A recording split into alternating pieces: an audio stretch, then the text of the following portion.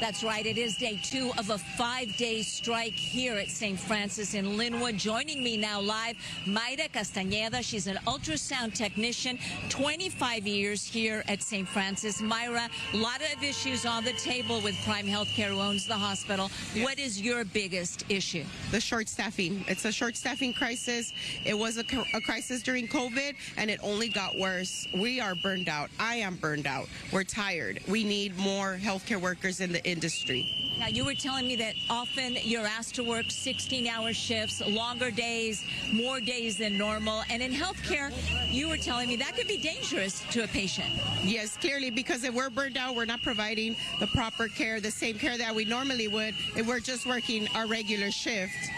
Now, we're going to read a statement from Prime in just a minute, but another issue on the table, an important one to everyone here, pay raises. And you were telling me, Prime, and we're going to read that statement in a second, and they say that they've offered you a wage increase. And what does that mean here at the hospital? Well, the wage increases that they've offered, I'm going to be honest, it's not that they've been bargaining in good faith. They're talking about 1% and 2%, and the last one was 3%.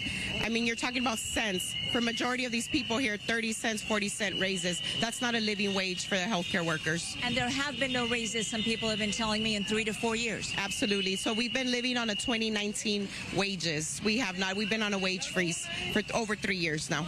All right. Mayra Castañeda, thank you very much, ultrasound technician. I want to read a statement now from Prime Healthcare that we just received. It is the other side of the story. They said, in part, proposals have been delivered to the unions that would increase wages and provide comprehensive benefit programs, including health care that is among the best in the nation at little or no cost to employees. We believe the current proposal benefits all our employees and hope to reach an agreement so we can continue our mission of providing compassionate quality care for patients. While we are disappointed that the unions have elected to move forward with a strike, we respect their right to strike as part of the negotiation process. More negotiation sessions are scheduled with Prime Healthcare. But again, this strike here at St. Francis, a very important trauma center in Linwood, is set to go on until Friday. Reporting live, I'm Gigi Graciette. Back to you.